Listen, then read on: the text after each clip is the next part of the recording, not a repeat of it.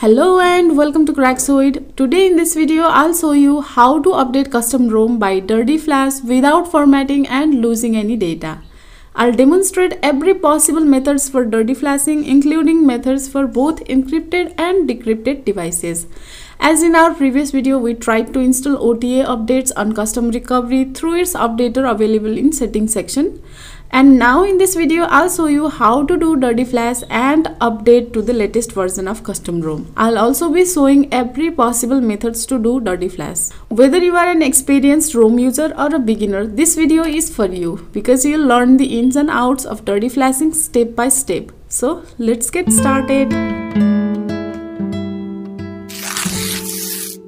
Before we begin with the dirty flashing process, let me give you some important information. As you can see, I have Project Elixir 3.5 ROM installed on my device, which I'll be updating to its successor version, Project Elixir 3.6. It's crucial to note that dirty flashing can sometimes cause unexpected issues, and it is recommended that you back up all your data before attempting it.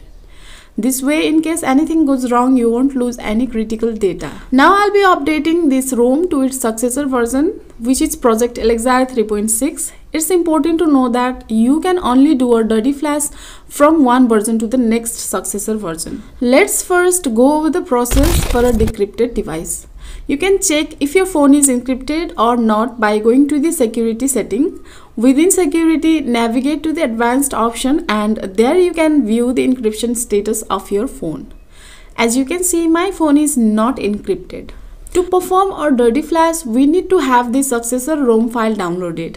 In this case, I have already downloaded Project Elixir 3.6 and stored it on my internal storage, which I can access from custom recovery as my phone is not encrypted. Additionally, we need a disable DM Verity Force Encrypt zip file that is specific to our phone.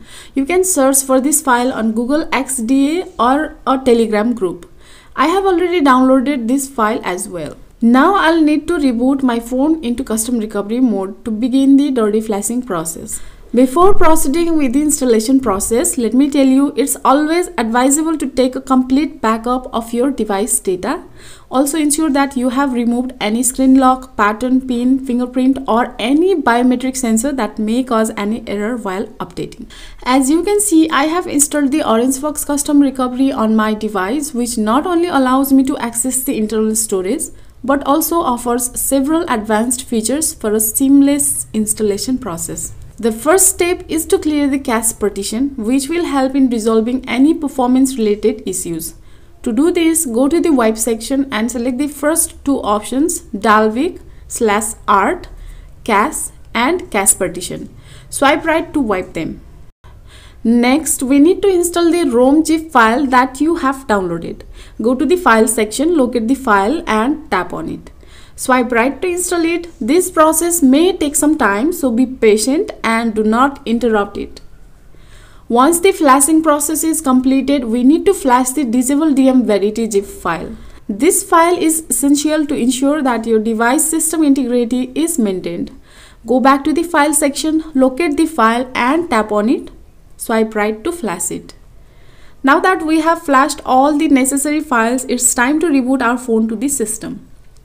Tap on the reboot system button. If your phone is decrypted, you don't need to format it, and this is one of the benefits of decrypting your phone. After the phone is rebooted, you will see that it didn't go through the boot setup process and all your data and settings are intact. However, if some apps are not working correctly, you can try force stopping them, clearing their data or reinstalling them. And if you look at its about phone section, you will find that it's now updated to latest version, which is Project Elixir 3.6, and also it has Android security update of February 5, 2023. And now I'll show the encryption status from security setting, and as you can see, my phone is still not encrypted. So by using the dirty flash method, you can also update your custom ROM to the latest version without losing any app data or formatting your phone on decrypted phone. This method is safe and straightforward to follow, making it a convenient option for users who want to keep their data intact while updating their custom ROM. Now let's move on to updating an encrypted device. If your device is encrypted, pay close attention to these steps for installing OTA updates on a custom ROM. First, let me show you the encryption status on my phone. As you can see, my phone is currently encrypted and running on Project Elixir version 3.5. Encryption is a security feature that helps protect your data from unauthorized access, even if your device falls into the wrong hands. That's why we'll be using a dirty flash method to update the ROM. To do this, you will need to download the latest version of the Project Elixir 3.6 ROM. Most custom ROMs provide a full ROM package instead of an OTA update. This means that you will need to flash the entire ROM instead of just installing a small update. I have already downloaded the ROM file and stored it on my micro SD card. If your phone is encrypted, you will need to store the ROM file on your micro SD card or a pen drive that requires an OTG cable to access. In my case, I have stored the ROM file on my SD card. Once you have downloaded the file, simply reboot your phone to recovery mode. I have Orange Fox Custom Recovery installed, but this should work properly on any custom recovery. Recovery mode is a special boot mode that allows you to perform various system-level operations such as flashing ROMs, wiping partition, and more. Since my phone is encrypted, I cannot access my internal storage, which is showing up as random numbers and names in encrypted form. That's why we have stored our ROM file on the SD card. Next, we need to clear some partitions to avoid potential conflicts with the new ROM. Go to the wipe section and select dalvik/art cache and cache partition. Then swipe right to wipe them. These partitions store temporary data and cache files and can sometimes cause issues when switching to a new ROM. After completing the wiping process, go back to the main menu, navigate to the folder where you stored the ROM file and select it.